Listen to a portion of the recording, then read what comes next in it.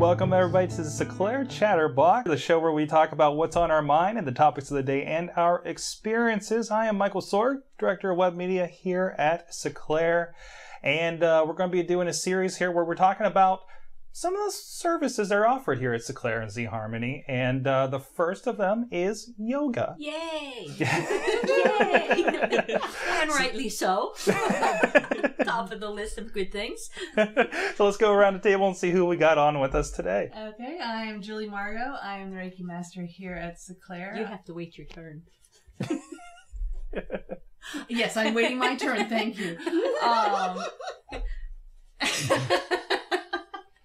I'm the Reiki Master here at Sinclair. I also work with essential oils, and I have experienced yoga here at Sinclair. And I'll leave it at that for now. Yeah, that Okay. experienced word.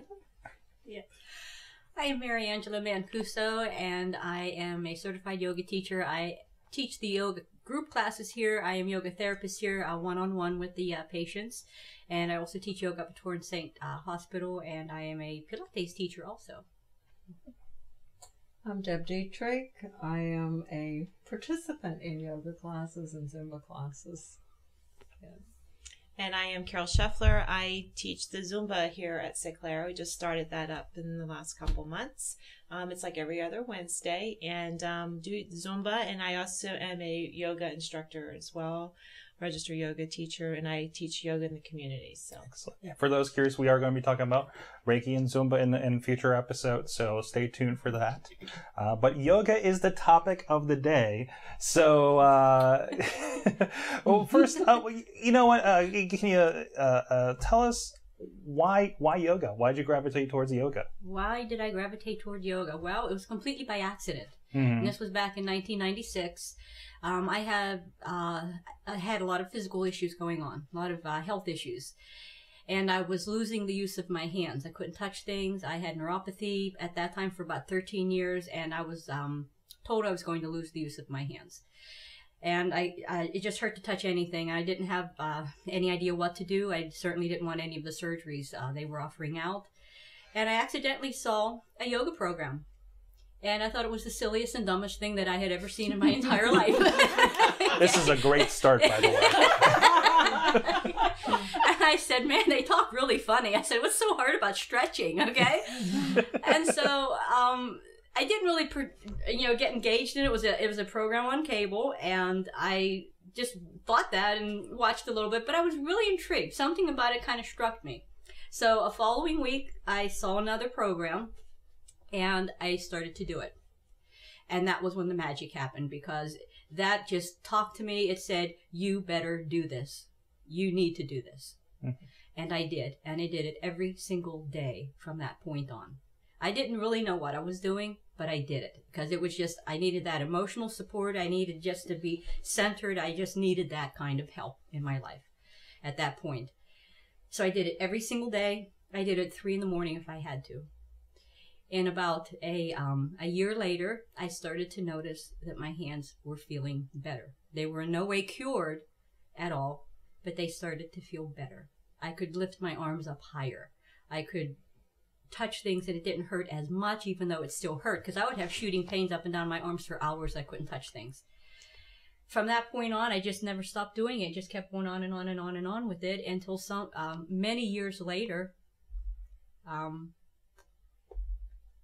someone asked me if I ever thought about teaching yoga. And I said, no, what do I know about yoga? I don't know anything about yoga. And then I accidentally saw an ad for a yoga training. And I said, well, that must be my sign to go and take the yoga training. So that was what I ended up doing. And it was just like magic. It was like my calling. It was like my thing to do. And in the meantime, by the time I got up to that point where the training was, this was many years later, yoga had helped me to such a great degree. It put me back together. It allowed me to be the person I wanted to be inside, and it finally allowed me to step out as that person to start to address the things that were a problem in my life, so that I could go and get some help and start to really just start my total healing that way. But yoga was my catalyst for that. That's how powerful the yoga was for me. Yeah. Wow. Yeah. Deb, you're a participator in the yoga. I am a participant. What brought you to it? Carol brought me to it. All her fault. And I had tried it originally when Carol first offered it in our area, and thought this is not for me. Then I thought, well, I'll try it again, and I did. And I've also tried with Mariangela, and I love it. It's just yoga just does. It takes me out of where I am. It helps me to relax. It helps me to be a better person, I think. Excellent. So, and you guys have participated in yoga as well? Oh, yes, participate. Absolutely. I probably started in my 20s when I had 4 young children, and I used to shut the door, and the boys knew, leave mom alone. She's doing her yoga right now. She needs her time to be by herself and just to take it in, just have that moment of silence and quiet that we in life are so busy that we don't get a chance to check in. Mm-hmm. And it gives you a time to check into your individual self and kind of what you, it's that intuition that you don't get a chance to listen to if you're too busy and you're just doing and doing. And so if you don't take time to be quiet to go there, and yoga helps me go there, that's all. It's also physically very healing. And with all the Zumba that I love to do, I probably could not do it if I didn't have yoga to do with it, because yoga really keeps me able physically to do the Zumba. Definitely, so they kind of go hand in hand in my life, That's well. nice. Mm-hmm. Mm-hmm. I agree with what you were saying about the being able to really be present with allowing those insights to come through. And it's kind of a moving meditation for me. And I really can feel the energy change when I start doing the yoga. Mm-hmm. And I really appreciate that about yoga and about Mariangela in particular. She's just the kindest, most gentle teacher, which I really appreciated, because before I came here to Seclair, I had done yoga with some tapes. And, you see things on television and you try and you think, oh, I really want to be able to do that. And I hadn't put a whole lot of time and energy into learning it. And after coming here and going to Mariangela's class, she just makes it so almost intuitive. The way you describe what position you're looking for us to be in, it just makes sense to me, and I really appreciate that. Yeah. Wow. Thank you. Thank you. But I would bring up the point that you addressed there about tape versus a live class. Mm-hmm. I mean, tapes are quite valid. That was how I started. People say, where did you do your training? Well, I didn't do training anywhere. I was in no mental state to even go out of the house. Okay. Mm. So I did all my things at home. But I always say I had the best teachers of the day, though, because they were all the top people in the field, because they had the tapes. Yeah, because they had the tapes. They're the ones that had the tapes. Yeah. But that was my huge question was, how do they get from A to B? What are they doing to get to that? How are they in that position? Because there certainly isn't all that instruction on a tape like you get in a group class. And I just kind of dissected those tapes and dissected them until I could just I knew them all in my head. So teaching was not a huge jump because I had a patterning already. Yeah. But yeah, the difference between tape and class, to me, tapes are really beneficial. They're great and wonderful, but there's just magic that happens in a class. Because when you're with a group of people, that, like you said, the energy, the connection of the energy starts to go and flow around the room, and you start to play off of each other. And my most favorite yoga classes are when all these disconnected people, meaning they don't really know each other, except maybe a few of them know each other from class, and all of a sudden you just see that little magic happen where they're all just moving intuitively together through a class. It's just that's the magic that begins to happen in some yoga class, a connectedness, that then it is a deeper level of an experience than just that physical posture. Yeah, I felt that, and there also seems to be a feeling of mutual support. Yeah. We can do it. We can. Right. Work together. So, we talked a lot about what it means here, what it got everybody into it. We did a series of videos that's up on the Seclair website And one of the things we tried to do was, what are the things keeping people from trying yoga? What were some of the misconceptions about yoga? Oh, well, it's just that you have to be a contortionist to do it. That all those extreme all those extreme poses are normal. That's one thing that I do get upset with media for, even though yoga is promoted nowadays in media. I really don't like what they put out. What do you think? I totally agree. It's just it's not the I stuff followed that goes something on the media and I was like, yeah, right. Like the average Joe can do this. I can hardly do this, well, you know. The best line I ever got about that kind of stuff was from my doctor, because I was talking that subject with him one time. And please forgive me, world. Okay, but this is what he told me. He said that most people that you find that can do that type of extreme things with their bodies, they have collagen disease. Oh, okay. I said, yay, I'm normal. I'm stiff. Exactly. Okay, then I'm normal too. Yeah, I'm normal. Yeah. We're all normal here, ladies. Exactly. Normal. But yeah, I mean, there's such a thing as having great flexibility, but there's a fine line with the next, and I'm sure we've all seen it because I have. They have a particular body type, you know. Right. And but yeah, the thing, one of the big things people say, I'm not flexible, I can't do that. Well, yoga helps you get whatever flexibility your body is going to give. You will be surprised what it can give, and you don't have to do extreme stuff because you're just working range of motion in the joints. Is all that you're really doing. And one of the things too, I think the media does as well, is they put the most difficult pose when you could do something so much simple and get the same effect physically and emotionally. Do you know, like your chest openers? I mean, sometimes they go into extremes like that, you know, and you could, and I know that room's, they're going to look at like, I can't do that, but you can take them into a pose that everyone can do, and we're all still getting that same benefit of doing a chest opener. Yeah. But it's done in a simple, everyday way, you know.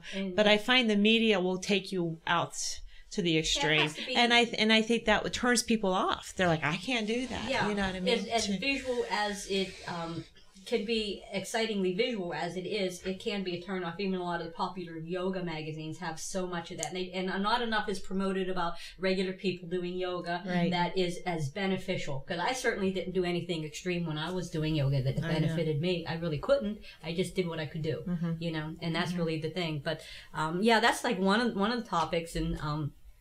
And it goes on like not wanting to get down on the floor is another big one that prevents people from coming in. You know, they don't want to be on having a mat class.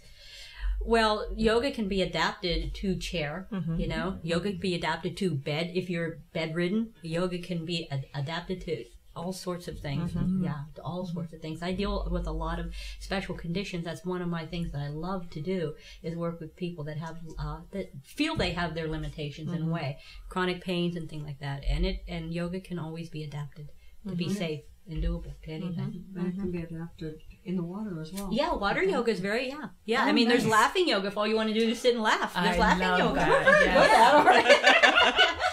We have a friend that comes to the cafe, and she usually comes in after hot yoga. Yeah, hot yoga. Explain hot. It's done with the room at a certain temperature. Yeah, the room is at a very elevated temperature. If you're doing Bikram, what is it, 100 degrees or something higher than that? Which to me would be kind of great because I love hot temperature. It's a good yoga, but you need to be careful. There's some parameters with that you need to be careful with. Certainly dehydration. You know, you need to hydrate. You need to really hydrate so you don't have a heat issue going on with you there. But if you're going through change, that's probably the last thing you want to do is go into a hot room. If you have certain physical conditions or chronic issues, that's not the best kind of yoga to be doing in those hot rooms. Now, if you happen to have a lot of muscle tension, yes, that would be very nice. But you have to be very careful that you know your limits between when am I stretching muscle and when am I getting into ligament stretching. Because I know some people that have overdone it and they have overstretched their ligaments and now they have different issues going on. Not that hot yoga is bad, you know, because everybody has a different flavor, but you just have to know what is good going on in your body. Are you saying that with the hot yoga you might overstretch because you're not paying attention? You pay attention differently with the heat? Is that because you know how you are when you're heated up. You can stretch quite well and move, and so then you go to a deeper level, like when you're pregnant and you have relaxin'. And you go like, oh, all of a sudden I have all this flexibility, and we go, don't do that, because you're going to ruin your ligaments. It doesn't mean that you have it. It just means that you don't feel it or something like, to that degree. Yeah. And that's kind of a similarity in my mind in what happens in a hot yoga. Okay. Yeah. But not that hot yoga is bad, because there's all sorts of yogas out there that suit everybody. But that's kind of what it is about. The room is very heated up. And if you're doing a Bikram, there's 26 poses they go through. It's a standardized 26 poses. And other hot yogas might be considered warm yogas compared to that, but they're not as heated when you do the yoga. But what I've done just to experience it, because I've never gone to a pure hot yoga class, is I go, when I was at a gym, I would just go in the sauna and do yoga in a sauna. And what was really nice about that, it had a glass door, because this was in the women's locker room. So I'm in there doing my yoga, and I would get an audience. I felt like I was a museum exhibit.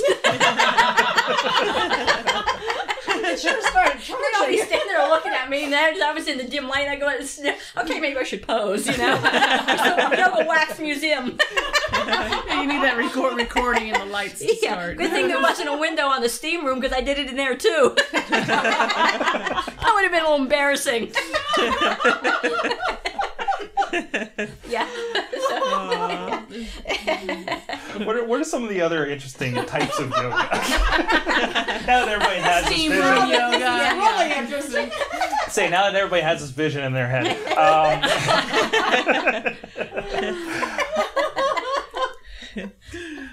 I think you mentioned briefly chair yoga. I mean, this is this is very accessible to people. I mean, very much so. Especially talking about how you got started. Maybe that's for the most intimidated, I would think. Yeah, it's you sit in your chair and start doing some stretches. I did a couple classes this morning up at the hospital that way in a chair.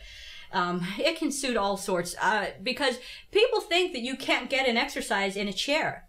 You can ramp up a chair exercise where I've had younger people that have not had issues said, this is really hard. It can be. So don't be fooled just because you're using a chair as a prop, sitting in it, standing with it, beside it or something like that. But but the chair also, if you're new to yoga, it gives you a nice sense of stability, a nice sense of being a little more in command of yourself, because you're not on the floor, you're not being having to address a lot of balance issues even. And if you have any kind of a chronic problem going, not even like to say problem, but a chronic issue with yourself, the chair can provide a safe place to begin. And also it's good for the people at work who can't get out of their chair. Yeah. And find a way to get a little bit of movement while they're sitting in a chair. Isn't that they promote calisthenics, is it, at work now? Like, isn't that like the chair exercise kind of thing? I'm not familiar with that. I just know yoga. I know yoga in the chair, Zumba in the chair. We did chair Zumba. Yeah, it was exactly. quite effective. But because it's not just about moving arms. You do a total body movement even though you're seated in a chair, because you get leg strengtheners that start getting the blood running through the leg muscles. So if you happen to be sedentary for whatever reason, weaker legs, or if you happen to be wheelchair bound but yet your legs are still movable, that's a real nice way to have some function, stay down in those legs, toes, all that. You lose the mobility of your toes and the openness of your feet. You've lost balance, you've lost mobility, you've lost a lot. So you always want to be able to move whatever extremities you can move. And chair doesn't mean that you can't do it. Now, I don't know if this is a brand thing I saw, but I'm always interested, right above a pizza place in the South Hills I pass every day, there's a power yoga. Is that a type of yoga, or is that just a brand thing? Yeah, well, it's more of a type than like a Bikram hot yoga, which is a trademarked type of a yoga. From my experiences anyway, and I taught a power yoga. And it's just, a ramped up yoga. Different people have different ways that they approach it, and the way that I did it was that it wasn't so much that you're holding poses. Yes, you're holding them, but when you were in them, you were doing something in them. If you had arm movements, you had different transitions in and out of poses. It was a repetitive series of poses, almost like a salutation, but more like a vinyasa than a salutation. So I see your eyebrows going up. You don't know Sanskrit. Well, then you're out of luck. You're on the wrong show. For those in the audience that might not know Sanskrit, He's not saying that he doesn't. Maybe we should explain. Vinyasa means flow. Connected poses that flow. That's vinyasa. What was the other word I used? I don't even know. Salutation. Salutation. Okay. Yeah. The sun salutation is a salute. Salutation is salute to the sun, and that's a particular set of 12 poses, and they vary what the poses are, but it takes you from standing down to the mat and back up again. It's very aerobic. People that say that yoga is not aerobic, do 108 of those like you're supposed to on the solstice, and you're going to be really tired. You're going to be really, yeah, you'll have a good workout, but salutations get the body really rolling. You can get a good sweat, and power yoga you can get a good sweat in too. Yeah. But that's kind of what power yoga is about, is just making it a little more of an, in my mind, to an aerobic experience. One of the other things I know we talked about when we were doing the videos was guys have trouble getting into yoga. And I'm surrounded by women today, ironically. Well, you never were in my yoga, Mike. What happened? After all this discussion we had. It's on film. I swear it's a distance thing. I'm looking into that power yoga back home. Okay. All right.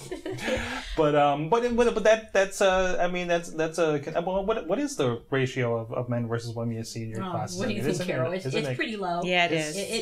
Overall, it's I would have low. 1 out of 6. Yeah. Like, I have this one fellow that comes every week, so I know he's going to be there. Yeah. But his wife's there too, as well. But when I was down at the gym, I went on a campaign. Guys are going to come into yoga class. So I went down into the weight area, in the weight room, and, did my stuff. Come into yoga. Come into yoga. And started to educate them what yoga was really about. And these are blue collar, steel town guys. Yeah. Okay. Yeah. So we threw down the towel and we were ready to have the challenge. So then I proposed an all guys class because they were more intimidated about coming in with a room full of women and looking foolish. Which is which is another basic barrier for everybody. Is they feel they're going to be foolish in front of a crowd of people. But when you're in a yoga class, you don't even know who's standing next to you because that's how focused you get. You don't know what's going on in that mat next to you. Yeah. I close my eyes and I'm into me. Yeah. Not what you're doing or you're doing. I'm into me.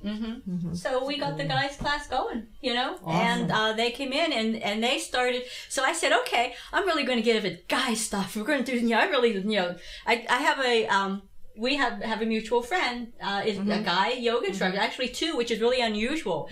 Carol and I taught at the same studio, and we had 2 guy teachers, which was like really unusual. 2 guys, and they were friends of ours. So I conferred with my one buddy, and he said, do push-up stuff. Guys love push-up stuff. Do push-up stuff, yoga push-ups. I said, okay, I will. Fine.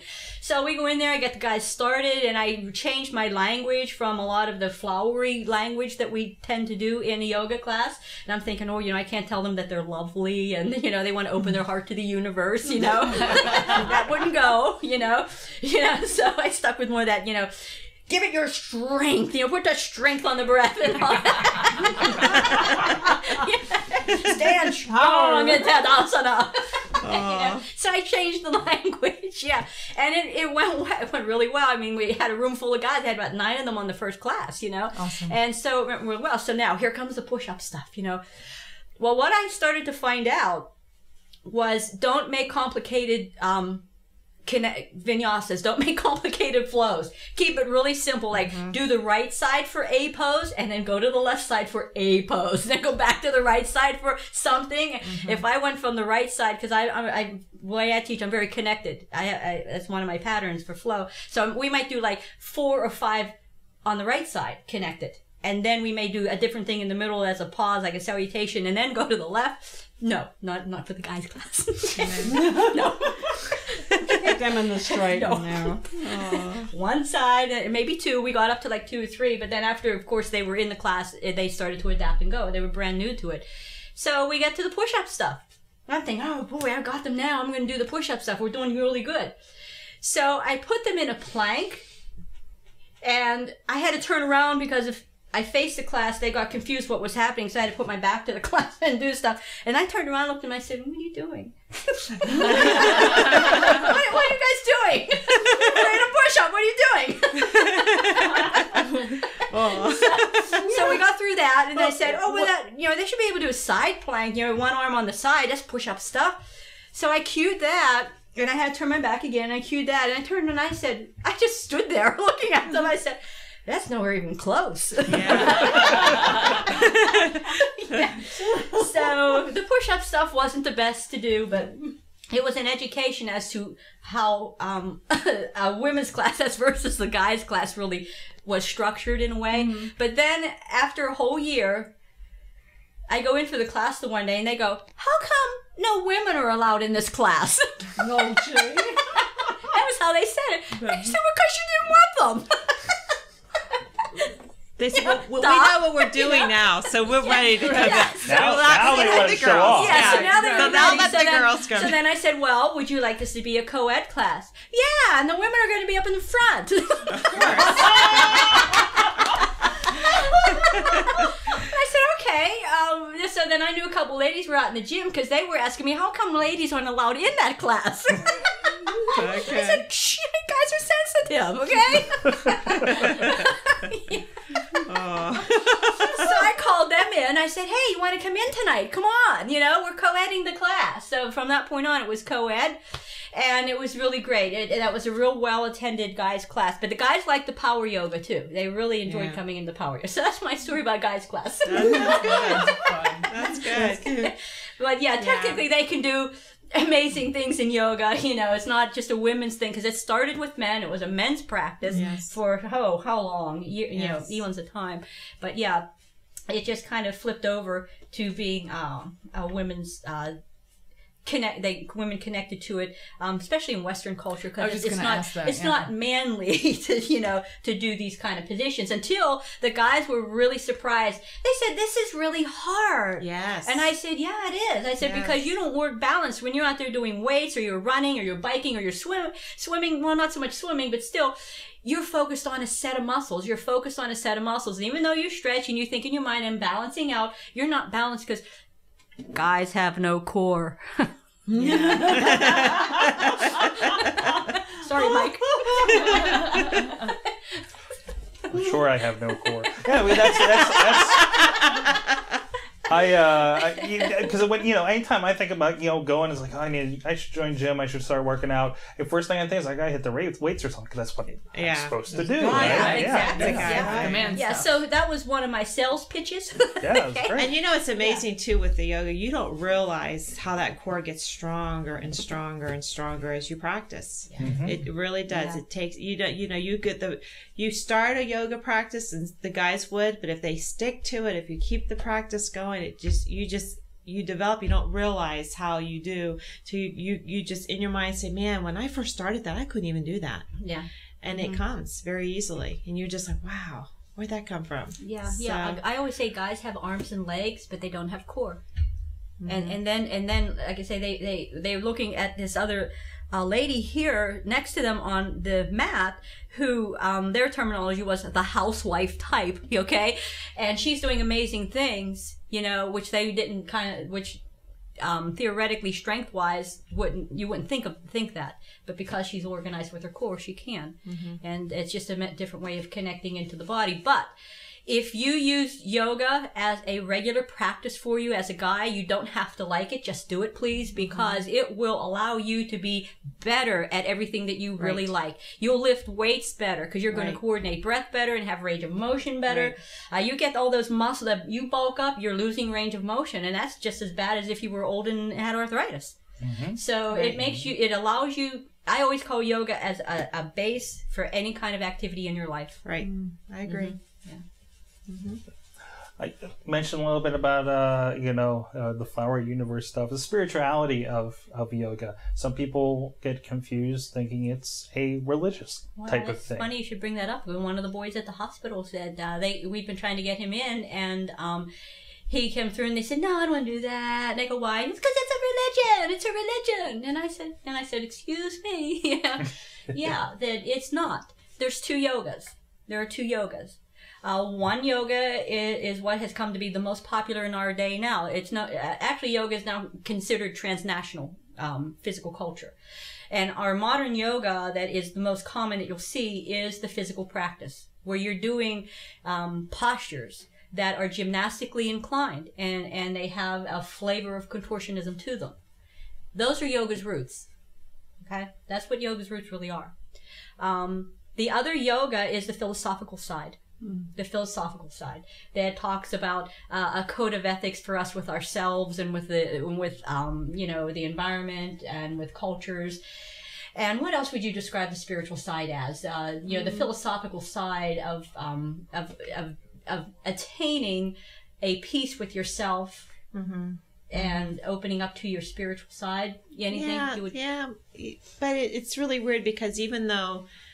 And I will say I've been touched with my own views, religion-wise, with the yoga practice. I brought it in myself, though, so I can be I think you can be any affiliation religious, like I'm Christian, but I could at times, and I know you've experienced that in your practice, where I do kind of bring it in spiritually because it does touch you spiritually. Sometimes doing the physical postures and even the positions you get into, it does touch you, but I use my own faith in my practice, in my physical practice. Yeah. Because really, as the body, physically, you are connected spiritually. Everyone, you know what I mean? I feel everyone is at some point, but you could take whatever your spirituality is and connect it with your practice. Yeah, if you really you can. And that would take us almost to Julie's profession of being Reiki, because you're actually working the energetic self. Right. And when that energetic self gets balanced and connected, that is almost a spiritual sense in my opinion. It's like a spiritual sense that begins to happen. I know that's what happened to me because I didn't know anything about yoga. I didn't read about it. I just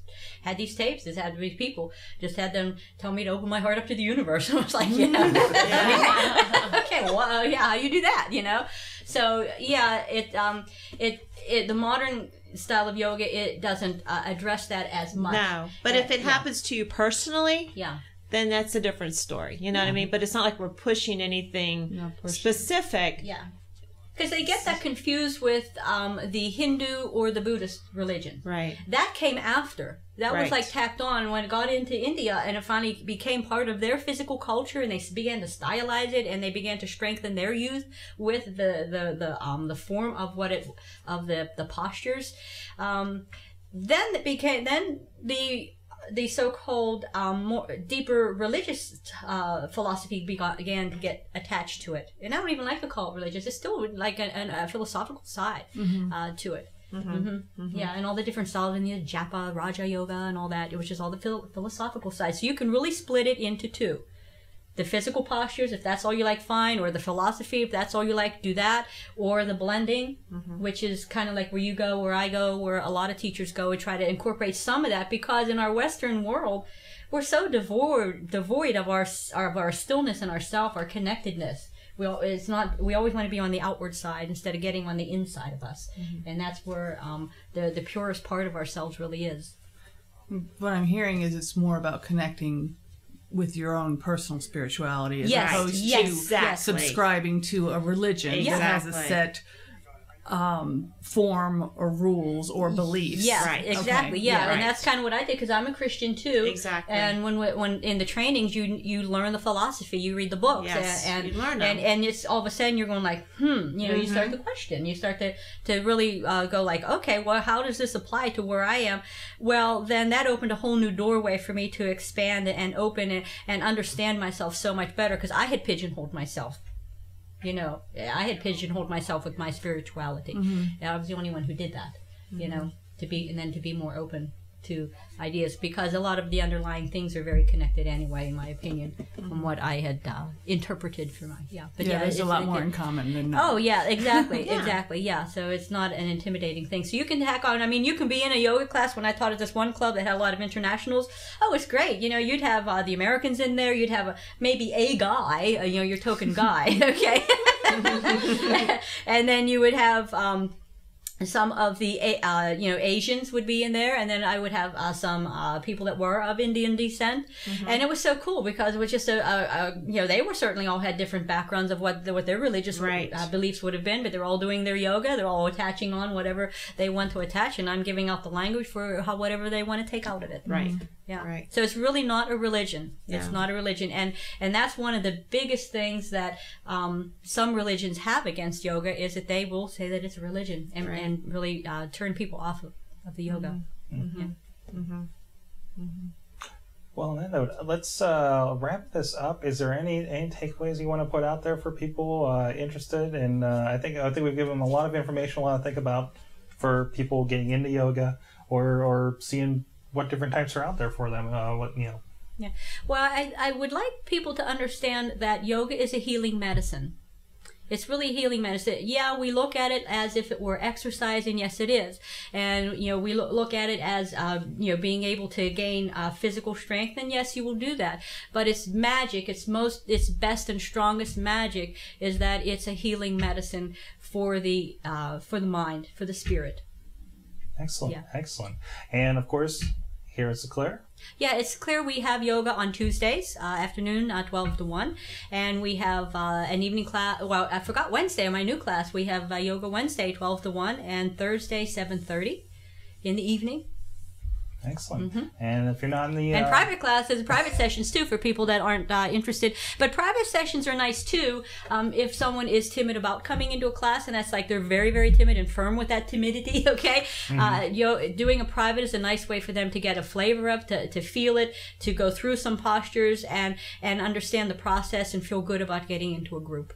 Excellent. For those not in maybe the Westmoreland County, Pittsburgh area, how would someone go about looking for yoga in their area? What would be the best method? Yeah, well, of course, looking at your local health clubs. Yeah, and then going online, maybe Googling up local studios. Yoga Alliance too. Yeah, Yoga Alliance will have a list of instructors who and are... even Yoga Fit, which is a company that we were trained by. They have a listing of instructors on their site too. You can punch in, your demographics and find someone that way too. Excellent. Well, thank you everybody for joining us. That was a great conversation, and thank you for joining us on Sinclair Chatterbox. Please go to sinclair.com for past episodes and see when we record this live. You can join us in the chat room and ask us any questions of our experts or whatever topics we're talking about. If you have any comments or ideas for future shows in the future, please email me at mike@sinclair.com, and please continue this conversation on our blog in the comments for this episode at sinclair.com/blog, and we'll see you next time in the Chatterbox.